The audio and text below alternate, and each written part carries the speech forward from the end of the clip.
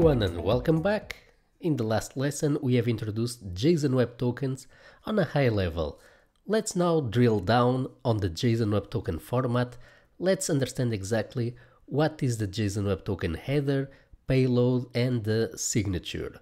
It's important to understand that JSON Web Tokens are not encrypted, so each of these free strings that we have here is in base 64. So this payload here is not encrypted and it should not contain sensitive information that the attacker could use, such as, for example, passwords. So let's see what this looks like. Let's copy paste this string. We are going to see that this is public information, although it looks like it could have been encrypted somehow. Let's take the string and head over to base64decode.org. We are going to paste this string here. We are going to hit decode. And this is going to transform this string from the base64 encoding format into another encoding format. In this case, the target encoding is UTF-8 as it's specified here in the drop-down box. So if we now hit decode, and as you can see, if you scroll down,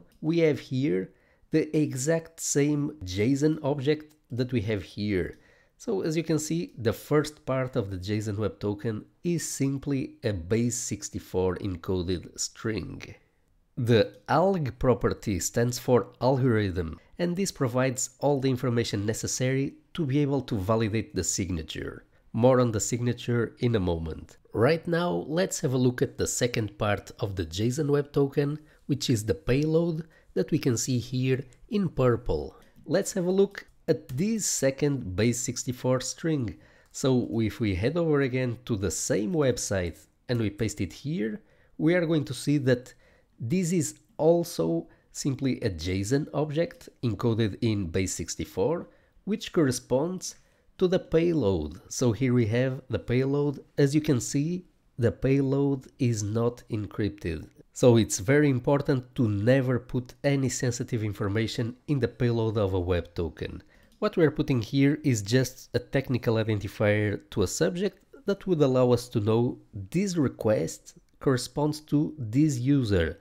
We don't need a session ID for that. What we need is instead a self-validating token. What would prevent in a JSON Web Token for an attacker to forge a request? Simply create an object with a given payload. Let's say that somehow the attacker would get access to the subject. It would put the subject here and send this together with an HTTP request attempting to impersonate a user.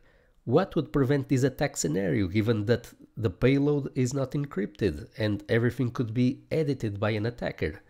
What prevents that from happening is the third part of the JSON Web Token, which is the signature. Again, let's have a look at it with the decoder. We are going to paste this here to the base64 decoder.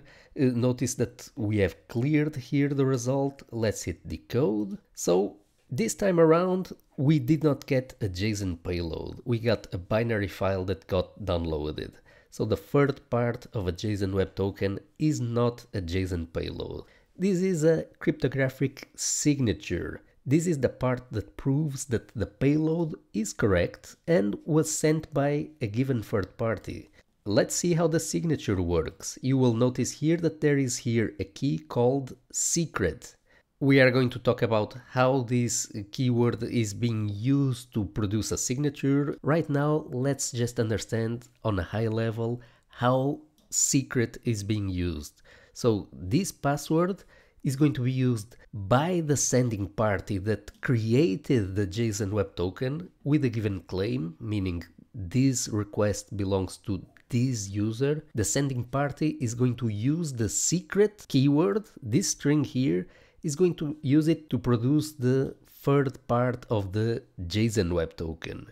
The receiving party will also have this string somewhere in their system. The receiving party will use the secret password to validate that the JSON Web Token is indeed valid and sent by someone that had access to the secret password. Using a shared password between the sender and the receiver is just one of two ways that we have available for producing a signature.